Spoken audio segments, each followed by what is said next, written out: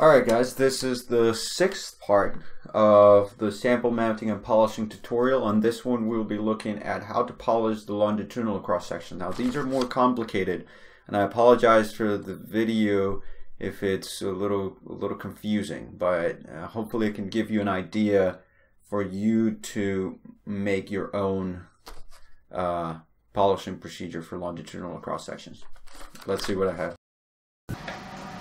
Okay, so what we have here is my three samples. They are ready to go into my the vibrational polisher. They're looking great, but I won't do these yet. I won't put them there yet. First, I want you guys to remember we're still doing these two samples right here. They're bigger. They're longitudinal cross section. Now that's a whole different game. In a transverse cross section, in a cross section where you have a pretty long sample inside the conductomet here, you don't have to worry about how much you take off. You just go and do as many steps as you want, and as long as you get rid of the scratches, you can overdo it, no problem. In this case, you can't overdo it. If you overdo it, you're done. If you polish past the radius of your little wire in here, the wire is just going to fall off and you're done. You have to prepare a new sample, and that's really annoying. So you really have to keep track of how much you take off, and the way you do that is just you measure.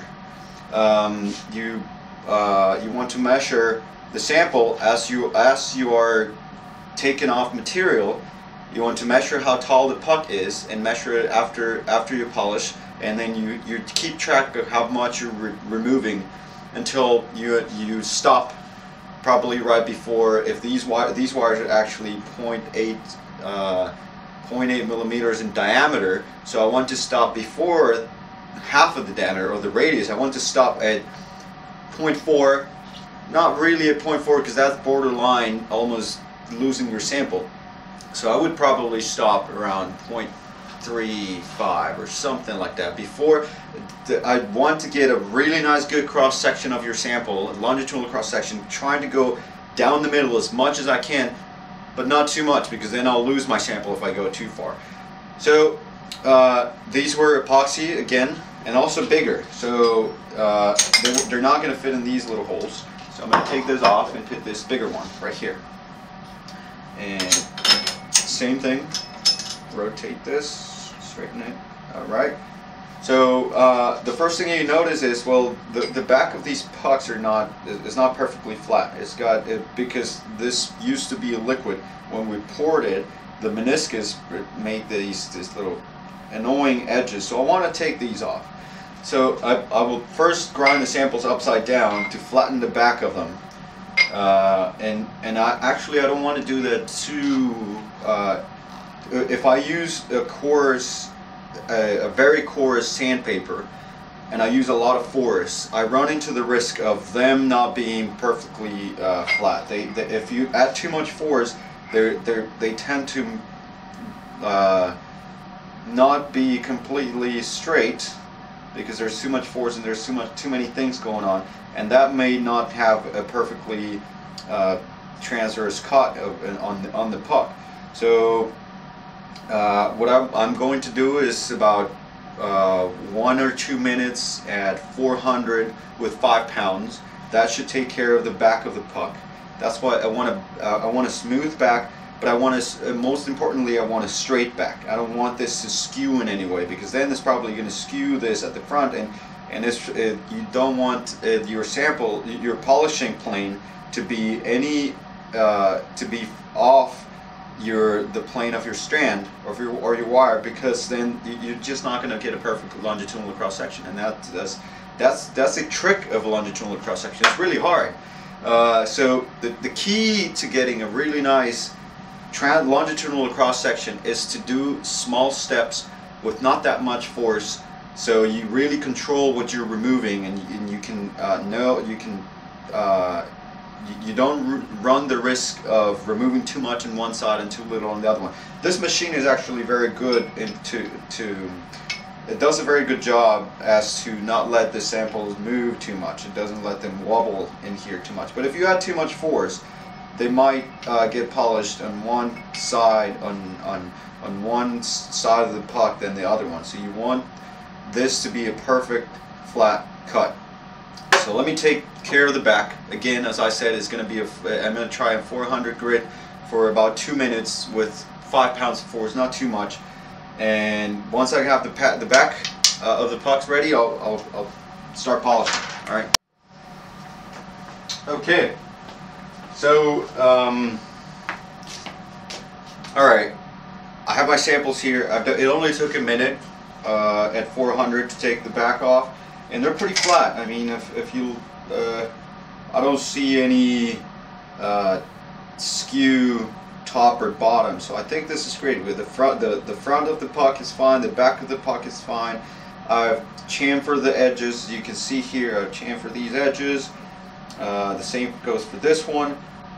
Another thing that I've done, and I hope you can see this, I've labeled the top, the bottom, the left, and the right. So this is because I want to keep track of the measurements. Let me open my spreadsheet over here, and what you have is this spreadsheet actually measures your sample. So you have your starting thickness at the top, the bottom, the left, and the right, and it averages. The spreadsheet, and you can find this spreadsheet in the Z drive under Metallography, or you can ask somebody where it is. But you see here I have the same here: top, bottom, left, and right. So you grab your caliper and you measure this. So I want to measure the thickness of the puck. The top, I go here, top, and this is upside down for you, but this is 16.6. all right, so I'm going to put right here, my top is 16.6, and then my bottom is 16.5, pretty close. Okay, 16.5. The left, 16.5, and you want to okay, so I don't know if you've used a caliper before, but you want to, let's say I'm measuring the left over here, so I put it on the edge of the sample, and I wobble the sample a little bit to make sure I'm actually at the shortest distance, because if you are anything like diagonal, like this, you're going to get a higher number. Now it's 17, but you want the shortest distance, so you want to wobble your sample a little bit, make sure, and push on the caliper slightly, so you get the lowest number, which should be the actual height of the puck. In this case, 16.5 for the left, 16.5, and the right. It would be nice if you always measure in the same spot, because if you move slightly slightly around the puck, there might be bumps or things that give you a different reading. So 16.5 as well. It was actually a pretty even puck. Maybe the top. What happened to my top measurement over there? Yeah, 16.6 or 5. A second measurement gave me 16.5. Again, statistical error. I'm going to go with 16.5 just because I like the fact, I like to think that my sample is actually perfectly flat. In this case, it could be. So I'm only going to keep track, just for the video's purpose, and so I don't take too much time off of you, I'm only going to keep track of the height of my second puck, and hope that the number 36 is also grinding off at the same rate. It should be, because there's the same amount of material here. So I'm going to keep track of only puck number 37 in this sheet, and I've already started with my top, my bottom, my left, and my right.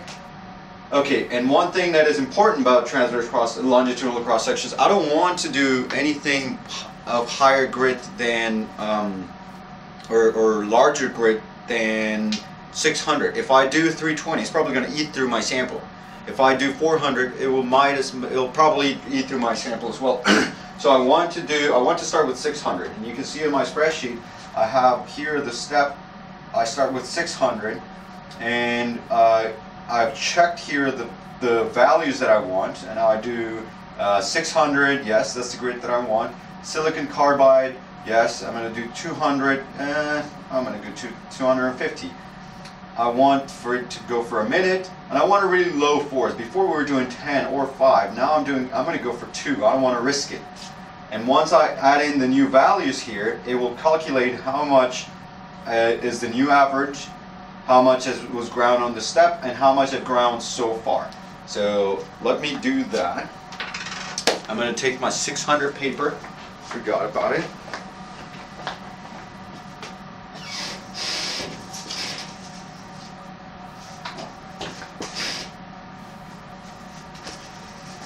All right, and let's do 1, and let's see how much it takes off, and see if we want to redo that, or if we're halfway through the sample, might as well just stop. I don't think this will get me halfway through the sample. I'm doing very low force. Hopefully it won't eat through. I don't think so. All right, so I get this wet, the usual, you know the drill. Press these 2 buttons. Alright, put these 2 right here and set them free. Okay, so here we have our sample, and let me wipe this off a little bit. And as I suspected, we haven't gone through much of our sample. Still, I don't think that's the full thickness of the strand. But let's see how much we took off. We know they're 0.8 millimeters in diameter, so we want to take off around 0.4 millimeters. So I go with my sample puck 37, this one right here, and I measure my top. So I go here, put it on the same spot, hopefully the same spot that I was using before, 16.4. All right. That would be really convenient if it takes a millimeter at the time, because then I can do 4 steps and maybe 3.5. 16.4 is taking off a very good rate. 16.4 left. 16.3. So my samples are already starting to skew a little bit. That's all right. It happens. 16.4. Okay, so you see on the sheet what happened is, first of all, it colored these cells. So these cells are now colored. So that's actually the part of the sheet, how it works. So you can keep track of which of the steps that you do. And down here we have also the steps for the diamond pad, and the steps for the suspension at 6 micron, at 3 micron, and 1 micron. But what the sheet does is you don't have to do every step that's here. So let's say we want to stop at this we want to move to 8 micron again, and we got these values. Let's say 16.2. It fills in and it takes it averages this one, and it takes the last step. It jumps all those steps, all these steps, and it goes to this one and subtracts 16.38 minus 16.20, and there you go. You remove this much. Okay, but that's just, you can explore the sheet later on. What I just did is just one sample, one step, and it colored it. So it reminds me that we're at this point, and we've ground 0.13. So we probably want to do another 2 steps at 600. So I'll do 2 more, and I'll see you later on this sheet after I've done those 2 more.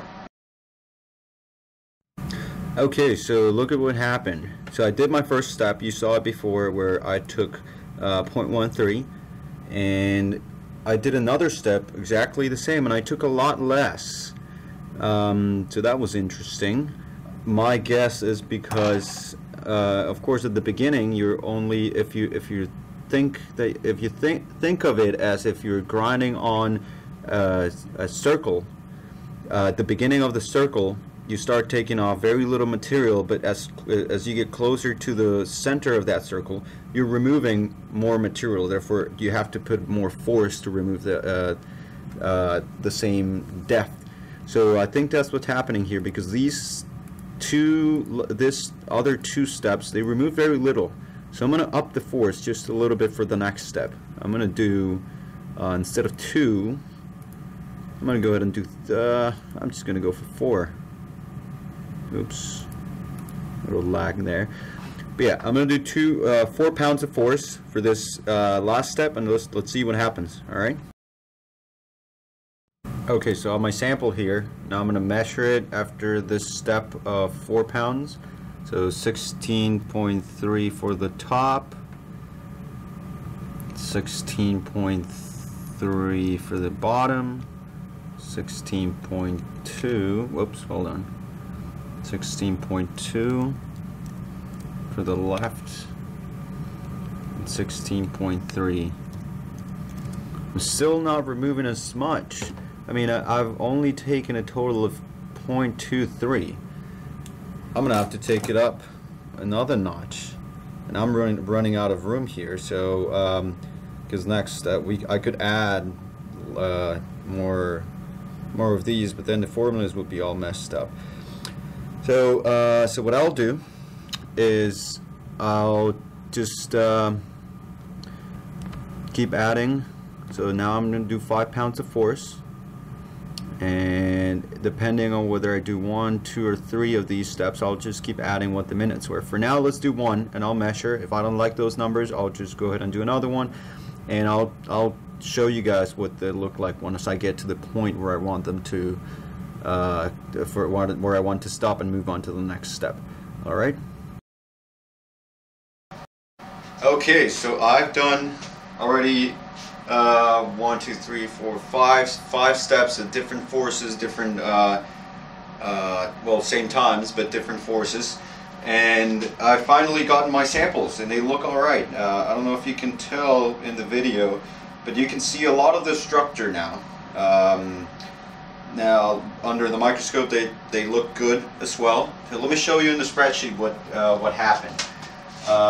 So I told you before, we were at the first step that we did was at 1 pound of force, and it took quite a good amount of material because it was just doing the corners, or not the corners, there's no corners in the circle, but it was doing the first part of the circle. And remember, these strands are cylindrical, of the cylinders. And then the next 2 steps, they weren't that good. 2.2, 0.02 right here, and a total ground of 1.17. Not happy with it. And then I had to bump it to 4 pounds. It wasn't good either. And then I bumped it to 5 pounds. And in this case, I actually had to do 2, as I told you in the last scene. But the total removed right now is 0.3, which I'm okay with it because I looked at the strand and it looks a little bit like this. This is the longitudinal cross section, and if you this is the same wire that we were looking at earlier. So if you're looking at, well, not the same, but a similar one, but if you're looking at it, and let's say I want to cut along this plane, what you should be seeing is some copper at the edge, maybe some in the center and some at the end. And I don't know if that's computer froze. Oh, there you go.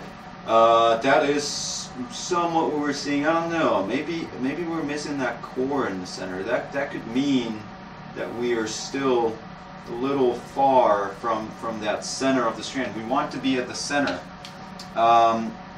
So I'm going to do one more step at the same thing we just did. One more step at 600 at 5 pounds.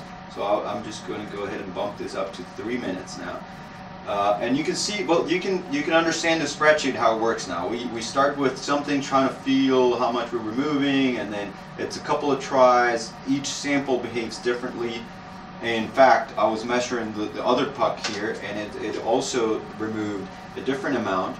But I'm going to go ahead and do one more, and then I'm going to do exactly the same other steps that I did for the transverse cross section. I'm going to do the diamond pad for 5 minutes. I'm actually doing 2 steps of those, 5 minutes and 5 minutes. I could just say 10 here, but whatever. I just have 2 fields here so I can measure both and how much each one of them removed. And then I will go, not the third one, I won't do the third one. I'll go for a suspension for maybe I'll do 5 and another 5. And then 3 microns and 1 micron finally. Okay, so you'll see what the spreadsheet and the pictures look like in the next scene that I'll record.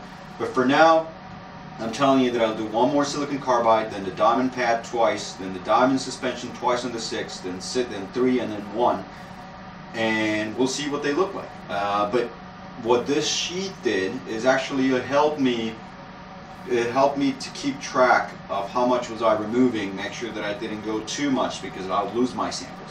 So that's pretty much it. The samples look all right. At least I haven't lost any of them. That's always a good thing. So I'll see you after the samples are completely polished, and we can talk about putting them into the vibrational polisher. All right. Okay, so we've done all the steps, and the sample's looking good. So let's just recap. A bunch of silicon carbide at 600, and then I jumped to the diamond pad. I did 2, actually, one for 5 minutes, the other one for 3 minutes. Both of them at 5 pounds of 4s. At this point, I kind of stopped measuring, or I got lazy because we're not removing that much. So I did 2 of those, and my computer's frozen again. Come on, come on. You can do it. There you go. Now, 6 microns. I did 2 at 6 microns. And then, oh god, okay, 3 micron, 1 micron. Again, here I stopped measuring. I just kept adding the same value just to color the cells, to keep track that I actually did that. The sheet colors the steps that you did. So that's kind of nice. You can always improve this sheet if you want. I didn't have much time to do a really nice sheet with all kinds of varying cells, but it's fine. It works for what I wanted it to. Basically what I wanted was not to go over 0.5, and I got to 0.35. I don't know. Again, I was using a caliper that only had 1 decimal point, so it could be within the error. But when I actually looked at the wires, let's take a look. Let me go to the Z drive. ASC users Charlie temp image transfer, and I have what did I do here? Oh, longitudinal. Okay, so I took the picture earlier that you saw where I had this. Okay, so at 8 micron, one of the samples looked like this. No, but I'm looking for, yeah, this one. This is the same wire that we first looked at. And okay, so that's at 8 micron, and this is actually, you can use some of the tools in the microscope to measure. So right now I have a 772 microns from here to here, and remember the diameter of these wires is 800. So I'm pretty close actually, even though maybe there was a lot of error when I was measuring the puck, and that usually happens, but I think this is the best way to know how close you are to the middle of the sample, by just actually measuring its diameter, and I'm pretty close. I probably don't want to go any higher than this. So that's when I started going to the smaller steps, smaller particle steps, because I wouldn't be removing as much. And again, and here's the final one after 8 micron, 6 micron, 2 6 micron, 3 micron, 1 micron. Here's what I end up with. It's really nice. It's looking good. You see all the structures. Everything's looking. The funky shapes are elongated like this, and some not so much because this is twisted. This strand, what you see here. Oh, come on. Okay. These filaments are twisted, so it's looking good to me. I think this is ready for the vibrational polisher. So let's go to the Vibramet, and I'll tell you how that is done. I'll put all the samples in.